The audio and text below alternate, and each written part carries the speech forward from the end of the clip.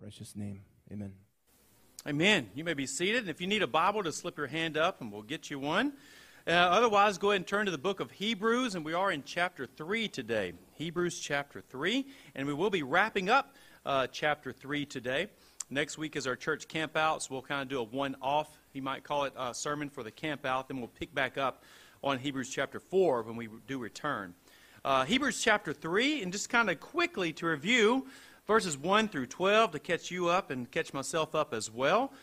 We've been emphasizing the fact, and the author has been emphasizing the fact, that as great as Moses was in the Old Testament, Jesus is an amazing amount, infinitely above Moses, all right? And so Moses was the key figure in the Old Testament, and he acted as a priest, he acted as an apostle, he acted as a judge, he acted as a king. Over and over and over, all these great titles were fitting of him, but he was actually a typology of the ultimate one to come that would truly fulfill all of that, which was God's final priest, God's final apostle, God's final judge, God's final king, and that is Jesus Christ, the one who is fully man, the one who is fully God, the Messiah. All right? And so the point so far as we've gone through chapter 3 is that the people had to listen to Moses.